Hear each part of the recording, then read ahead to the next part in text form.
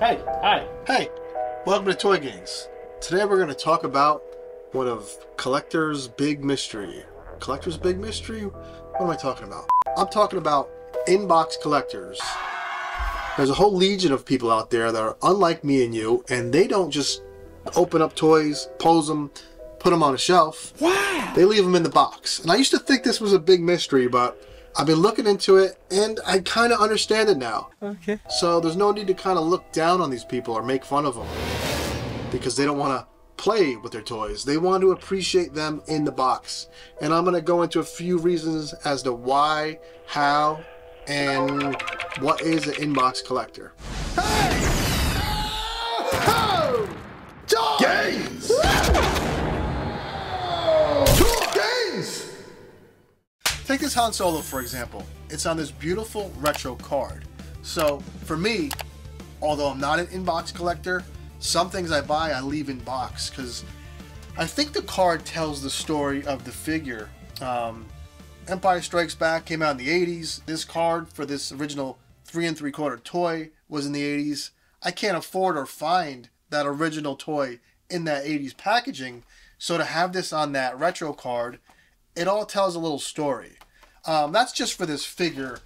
I have other examples, like this figure. When I bought this from the Disney store, it was only $6, down from like $30. I don't have shelf space, nor do I have other figures in this line. This is kind of a weird one-off Hasbro and Disney did for these metal figures.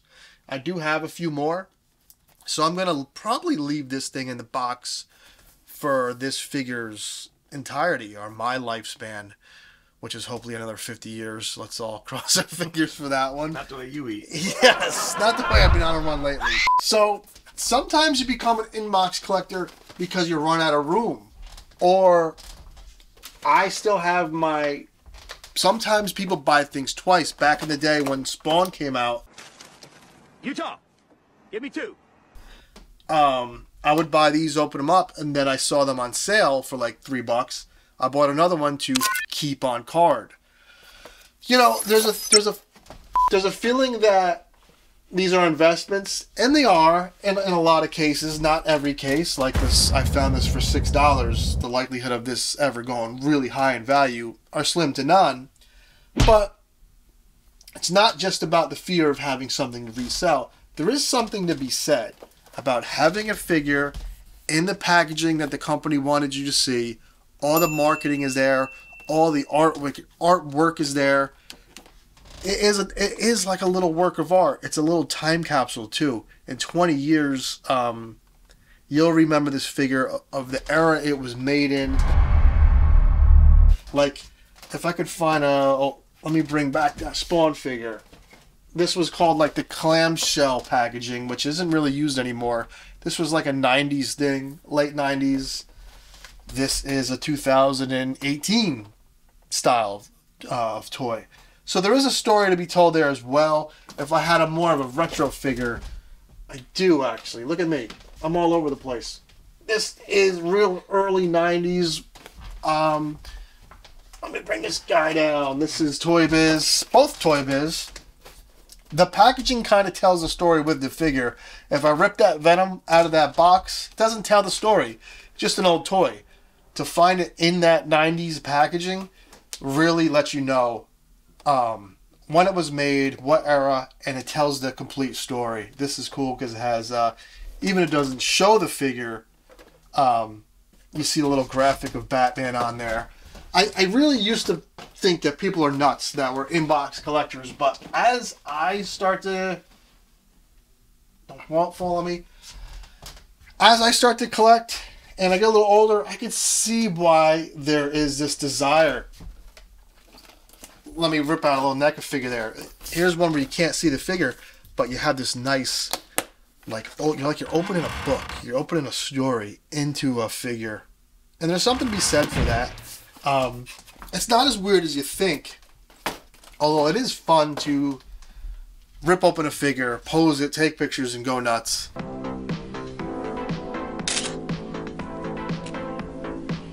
That was fun. There's something to be said about having and a little art piece that you can hang on your wall forever, and you can still sort of get the same feeling as out of box collector just by staring at it and like maybe whispering to it like, "Hey buddy, I know you feel safe in there, don't you?" Yeah, you do. I'm going to tell you some of the advantages and disadvantages of being an inbox collector from what I could see. So this, for example, this Schwarzenegger NECA Commando figure, when I got him at Toys R Us about 8 years ago, I didn't really have the shelf space for him, and I kind of don't now, because I already had a Terminator figure, I had a Predator figure. I could only have so many figures of a specific character, say, on my shelves. So I kept them in box.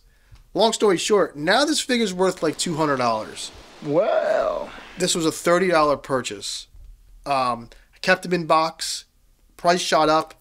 It's probably only going to continue to rise. There is a risk there because if they do remake or re-release this Commando figure, it's going to go down. But those, it's kind of like stocks.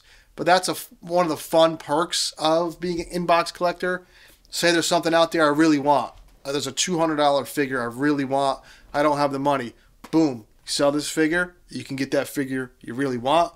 When I got this figure, I just kind of got him because he was a cool figure on the shelf. So there is a reward to keeping these figures in box. And that is a beauty. And you can still appreciate the figure when you open this clamshell style. Is this clamshell? There's door book. What the heck is it called? I should know this.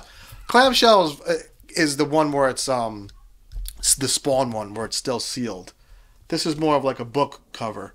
You still can appreciate the figure. You just can't pose them and have a lot of fun. But like I said, the fun is knowing this is worth $200. Close the book on that, baby. Another advantage to being an inbox collector. This Contra set, which is gorgeous, has never been remade by NECA.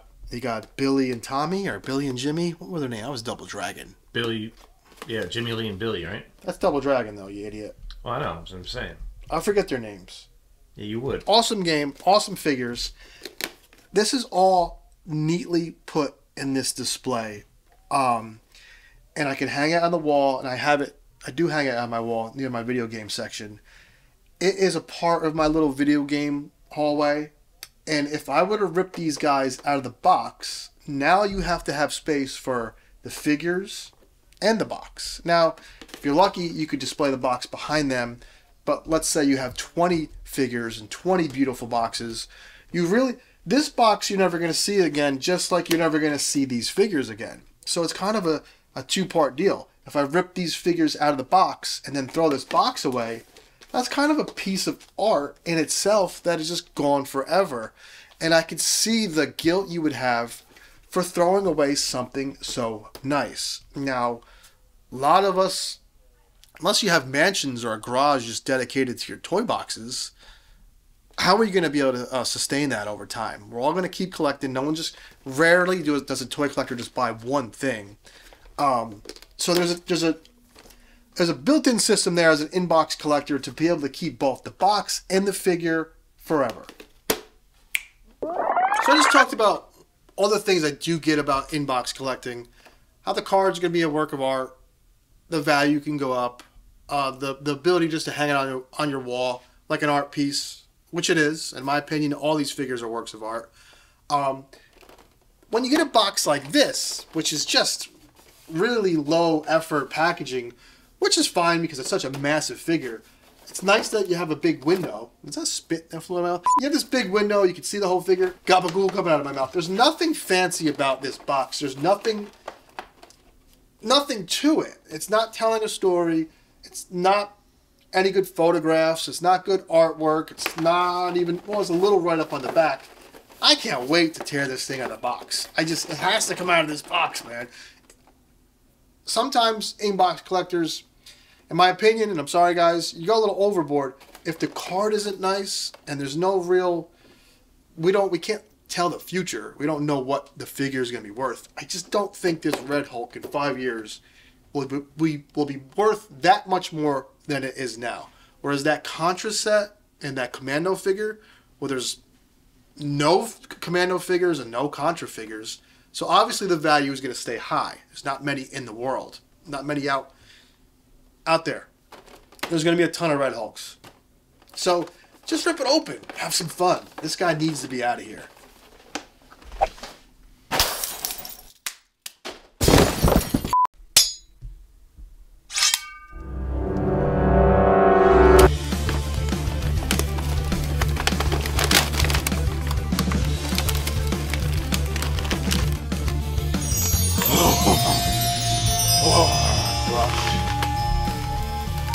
That's that good stuff, man. Oh, You're not gonna be able to drive.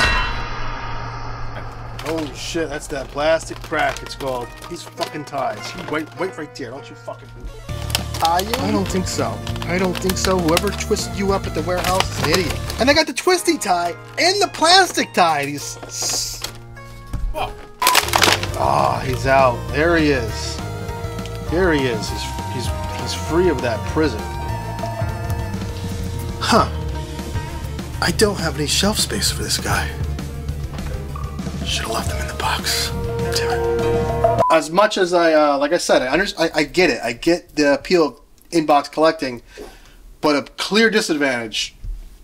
If all of these figures were on card still, I would be taking up probably 60% more of this room. You know, the card takes up 10 by 12 inches sometimes. These are in big boxes, or you got deluxe figures in bigger boxes. It would be impossible to keep these boxed without looking like a hoarder. I could probably fill this wall up with a majority of them on card, and that would look cool, but I wouldn't be able to have all these. You have to limit yourself when you're an in-box collector because of the room. You might have to rent a storage unit. If you keep them in the basement, there's a chance of that flooding. If you have them in the attic, you're going to have dust and mold. There is there's pros and cons to all of this, and I'm trying to figure out. There's no better way to collect. There's no rights and wrongs, but I could definitely see why I would just be stressed if all these were in box. I probably just wouldn't buy them. I really would just stop at some point. And I don't want to stop, baby. I am locked in. I'm here to go for the long haul. I'm buying a toy every goddamn pay period.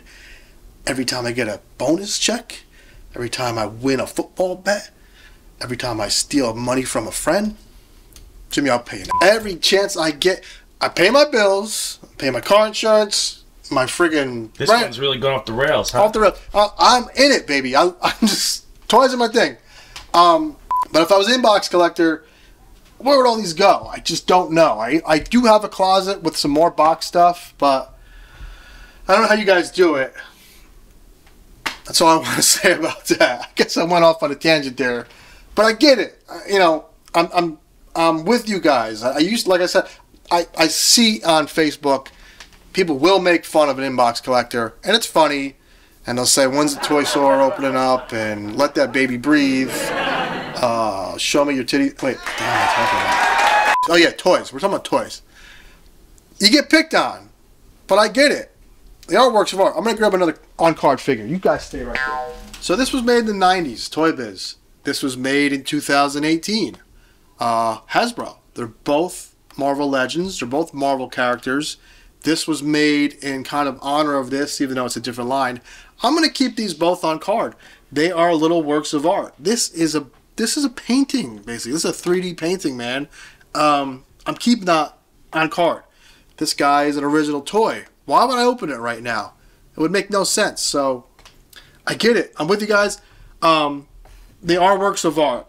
There's something to be said to having that restraint to keep a work of art in its pristine box, in its natural habitat, so to speak.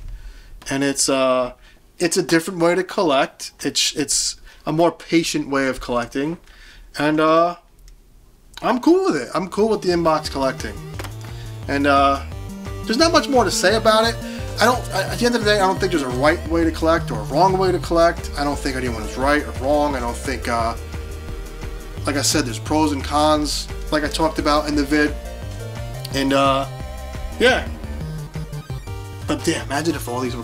This is like 300 figures. Imagine if I had 300 of these. Speaking of cons, remember the thing you told me that you did to get that Spider-Man figure. That most people would view that as possibly.